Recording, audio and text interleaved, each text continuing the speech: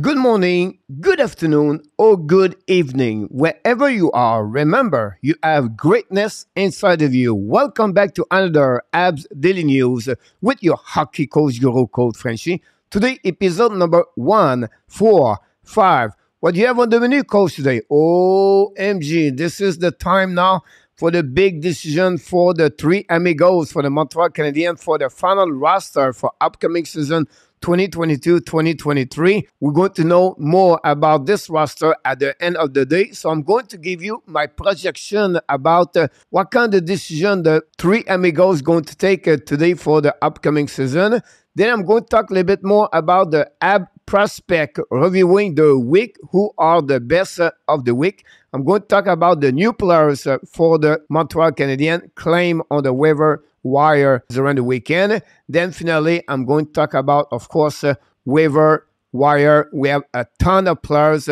Can Montreal make another move? This is what we have on the menu today, guys. We have a lot to talk about, so let's dive in and talking about the first subject of the day. So the first thing I want to talk about, guys, is the three amigos have a lot of big decision to do today for the Montreal Canadiens. We're going to start with first of all, the Montreal have to give the roster at the end of the day. I believe it's 5 o'clock Eastern time, and every team, all of them have to be under the salary cap. Montreal have to figure out this. Secondly, they have to give the long-term injury reserve. So the first thing I want to talk about, guys, is the waiver wire. During the weekend, they send Sunday Corey Schoeneman and Madison Bowe. Every day at 2 o'clock Eastern time, every team in NHL has to give the waiver wire if they have some of the players. Every team after that have 24 hours to take a decision to claim them or not. So the next day at 2 o'clock Eastern time, we're going to know more if some of them are claimed or not. Montreal always have the first selection for all the players on the waiver wire until October 31st. So it will be really interesting. I'm going to give you the new list of the players are on the waiver wire today. The next thing I want to talk about, guys, is the not done yet. What are you talking about? After they select, yesterday from the waiver, JOHNATHAN KOVACEVIC. Now, possibly Montreal is not done yet. You have some great players, some experienced players as the defenseman right on the list. At this moment, a forward for the Columbus, Bankstrom, is on the list. Would be interesting if Montreal won. This video will be over. The decision Montreal will not be done yet, but I'm going to follow up and tomorrow about if Montreal claim or not a players from this waiver wire. The next thing I want to talk about is another big decision for the Montreal Canadiens is the injury long-term reserve. What are you talking about, coach? But I want to talk about this because Montreal Canadiens guys have Carey Price, Paul Biron.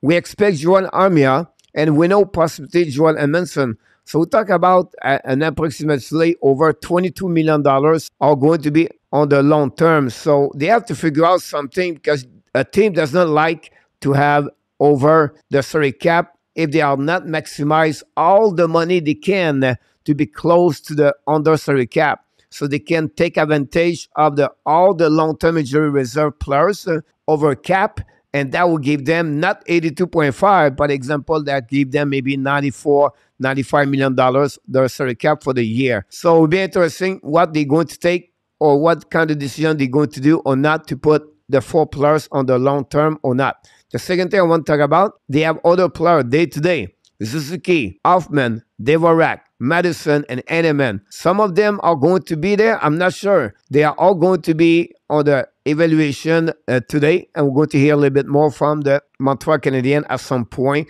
We know Ken Hughes canceled his conference today. It's going to be report at Wednesday. So that's another thing happening for the Montreal Canadiens. It will be really interesting what the Montreal is going to do for the upcoming, what kind of roster they're going to have for the upcoming season.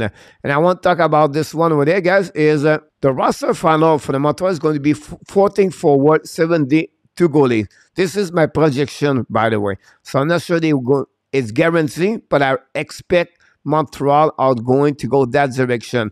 That gave me, guys, my projection of the players going to be for the Montreal Canadiens are, if everybody I just mentioned are the long-term injury reserve, Suzuki, Devorek, Monahan, Evan, Dak are the center. Winger, Anderson, Gallagher, Dadonov, Caulfield, Pitlick, Drouin, Sakoski, Hoffman, Pesera. That gives you a total of 14 forward. They don't have to put anybody on the waiver. Do exactly what I said about the LTIR. On the defenseman now, this is a bit more difference. Now, if Madison is fine, he's ready to go. It's going to be Madison, Saba, Whiteman. We know Edmondson is on the LTIR. That opened 2 more spots I gave to Coley, the prospect, and the new player, KOVACEVIC. That gave now 5 players. Because they waive Schoenemann and Bowie, this moment, if they don't claim any player, Leskinen stay in the team, and I believe Jack I is going to be with them. Now, that open up now. Yes, Barron and Harris are going to returning to the Laval Rocket for the beginning of the season. Both players with Jack I and Coley are exempt of the waiver, so they can go back and forth at any time. Then the goaltender at this moment, it's Allen and not Primo, but Montembeault. I make a mistake, so I want to be sure you understand it's Montembeault. So that is my projection roster for what Ken Hughes is going to announce today. I could be completely wrong. It would be not my first time I make a prediction and I'm wrong. But that's what I expect from Ken Hughes. So let's move on now, guys, for the next subject of the day. So the next subject of the day, guys, usually I do a Coach Frenchy corner. I show video, everything on this. But today I want to talk about let's meet JOHNATHAN KOVACEVIC.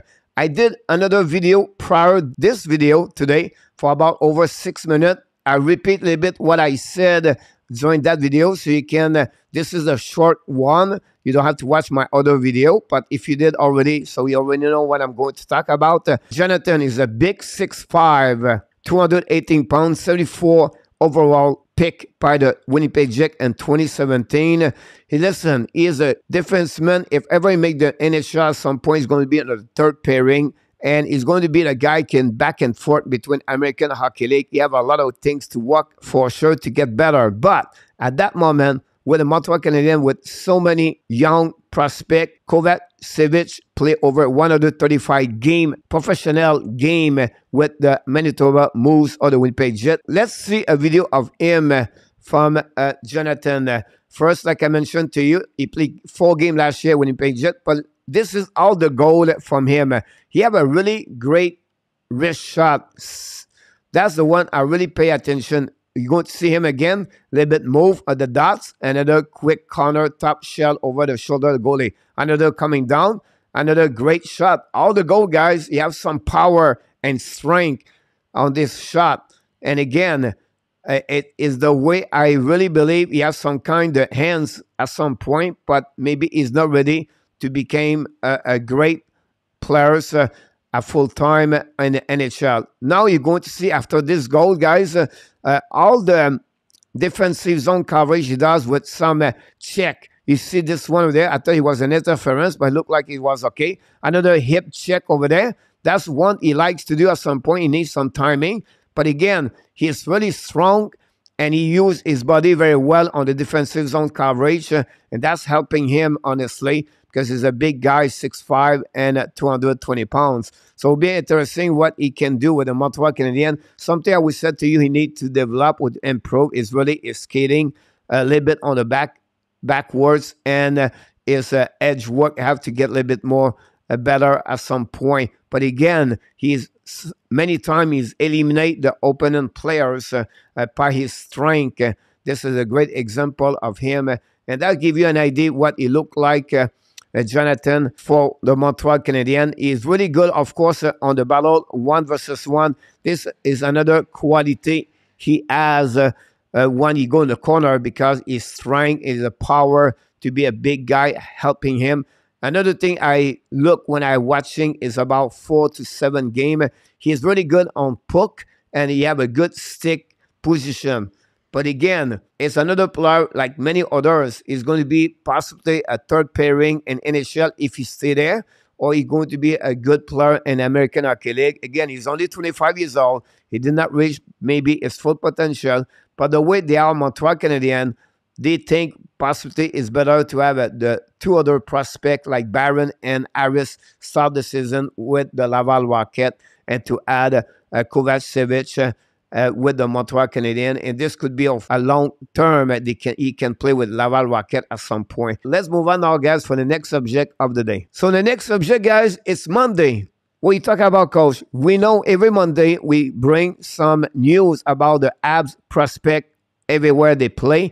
And I have a couple of players I want to mention to you. And some of them are coming back for the second week. First of all, Joshua Roy continues to perform with the Sherbrooke Phoenix. They are right now at the top of the QM. And 3 games last week, he has 8.3 goals, 5 assists. Listen, he's another player did so well last season. He continues to performing with the Sherbrooke. The second player I want to talk is another one. He did 100 points last year in the QM. He does this. He continues doing the same thing.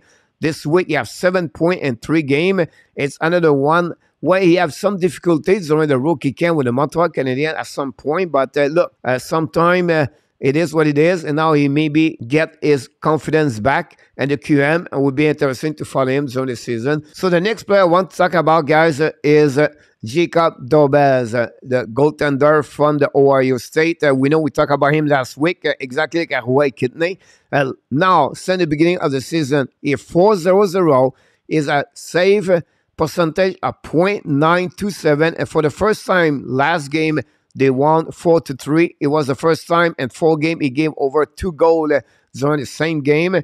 And he continues to impressive the big 6'5". The next player I want to talk about, guys, is Lane Hudson. Really impressive. This kid is so talented, is skilled, and so shifty. He did an amazing great pass to his brother during the game, during the weekend. It was unbelievably great pass, and his brother Quinn scored a hat-trick during that game, won by the score 7-1 against the Waterloo. Again, when you watch his game, what the heck, he was drafted only 62 overall pick. Montreal have a really, really great hockey player. Of course, we only talk about his size, but it would be interesting to follow him every single day.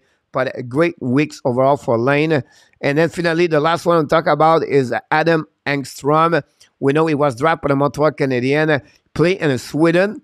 And he played for both teams, J20 National and SHL. He have a good weeks. He played about 11 minutes per game on the men league, and he's doing well. Everybody is impressed by the way he's played during the week. And one thing I said to you, he is eligible to play for Team Sweden on the World Junior Championship in 2023. Don't be surprised he become possibly one of the top best defenseman for the Team Sweden. So this complete, guys, all the update we have for the HABS prospect for the week.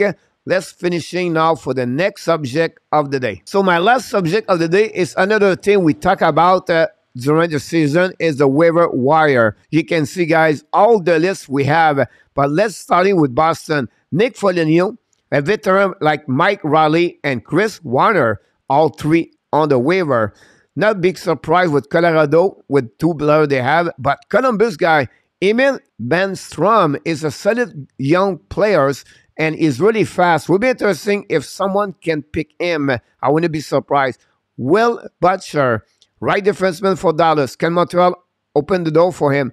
Devin Shore, surprisingly, is right now on the waiver. Josh Levo for the St. Louis Blues. We have Philip Myers, the defenseman, right defenseman, signing a contract with them.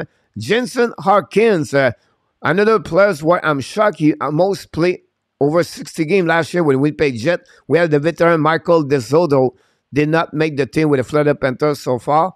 And then if you go a little bit lower, the only thing I can tell you right now, like you said, Montreal have Schoenemann and Bowie. Possibly Julien Gauthier for New York Rangers. But they are the players I believe Montreal can look at and maybe pick one. Most on the defensemen, Butcher, Myers, Del Soto. They are the players we have right now on the waiver list, guy, for the NHL. Like I said, we're going to know this at 2 o'clock today, who was claimed or not, or they are all clear. We'll see what's happening. And then after 2 o'clock today, we have another bunch of new players I will bring to you tomorrow. And I want to mention during the weekend, the Arizona claimed Jiso Valimaki of waiver from the Calgary Flame. This guy conclude all the subject we have of the App Daily News today. Here we go. Episode number 145 is done. Please, I would love to hear from you. Leave me a comments about all the subject we talk about. I would like to see your projection of a roster for the Montreal Canadiens. Until the next time, we want to remind you, of course, you have greatness inside of you. Have an amazing, great, blessing day. And for all my friends in Canada, we wish you an happy Thanksgiving.